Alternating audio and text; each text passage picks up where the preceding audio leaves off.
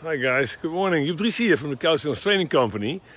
I always check what our cows doing, and I'm now in Utrecht, in the Netherlands, and I'm always checking cow behavior. So all the cows are grazing. It's 10 o'clock in the morning, after milking time. It's grazing time. Look at this, amazing. But what about the cows that are not grazing? What about this girl here? And what about 1, 2, 3, 4, 5 resting cows? Why are they flat on the floor and not grazing? You know the answer? Well, these 5 cows might be lame, very likely. So these are the ones to check, because they're not healthy. Otherwise they would have the same herd behavior as the other ones. So check the cows that are resting in the field.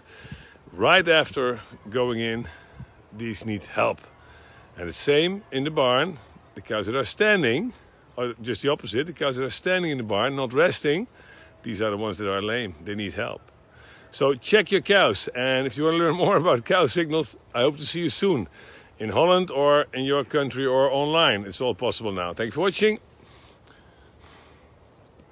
You see? She's laying down and eating. This is not good. She's lame, girls. Lame girls need help. Thanks for watching.